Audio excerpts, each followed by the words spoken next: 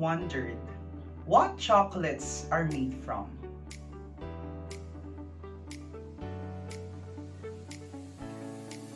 Well, it is a bright yellow fruit that is widely used for chocolate productions. You crack the pod, taste the seed, and expect a sweet to sour taste of it. Either you believe it or not, it is the cacao fruit. Or in Western countries, they call it cocoa or the fruit of the gods.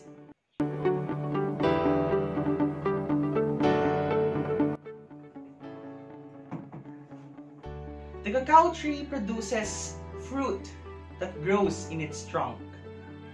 It has a unique shape that resembles into an oblong or football-shaped pod. It also varies from sizes and shapes. There are 6, 12, and 14 inches long of the said fruit. And its color? From green, yellow, orange, red, purple, and maroon. The cacao tree thrives in hot and humid places like the countries of Africa, Ghana, Nigeria, and Cameroon, to name a few.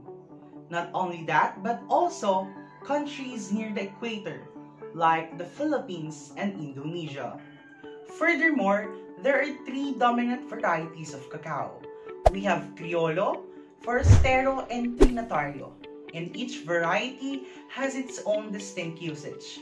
According to an online website, Criollo is the most unique and considered the best variety.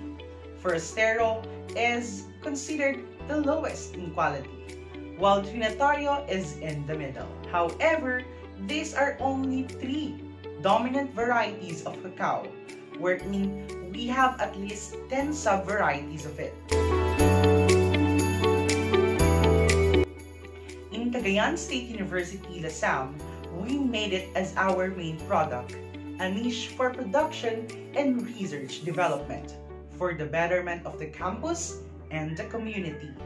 The institution made various cacao-based products like chocolate, cacao powder, drink, and even snack.